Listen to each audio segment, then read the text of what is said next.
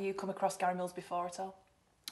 No, obviously just this season, which was the game I didn't play. I was struggling with an ankle injury that weekend. It was a bank holiday, so I missed the Saturday and the Monday game.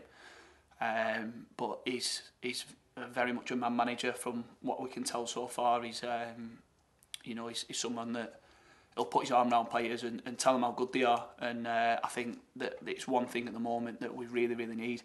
In any sort of walk of life, any job, if somebody puts their arm around you and tells you how good you are at something, it makes you feel $1 million, and that's what he's done. And obviously Darren Caskey as well, he's just 100 mile an hour, he's bouncing round and he's got a smile on his face, and that's exactly what we need at the moment. There's no point just coming in, the day after a defeat, everybody sulking, everybody glum, and I'm as worse for that as anybody. I hate losing, but you've just got to come in, forget about it now, right? Concentrate on the next one, big smile on your face, and we go again, because there's people that are killed to be in a position that we are, coming in every day playing football, and result happens, it happens, and we've just got to move on and focus on the next one. So on the back of that, from what you say about the positivity that Gary Mills is bringing in, can you feel a shift maybe in the feeling amongst the players at the moment?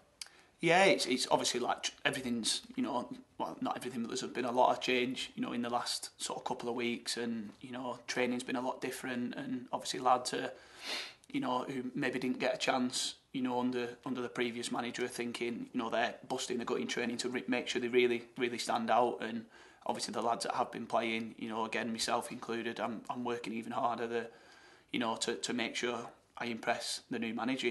Again, it's like any job, it's, you get a new manager, you need to impress him, or else you're out the door. And we know that obviously what the manager said in the press, and he said it to us, that there's going to be players moving on, there's going to be players coming in, so we need to make sure that we impress him enough to stay, and make sure we're not the ones that are going out the door. We do need to strengthen, and the manager's sort of made it clear that he's bringing players in.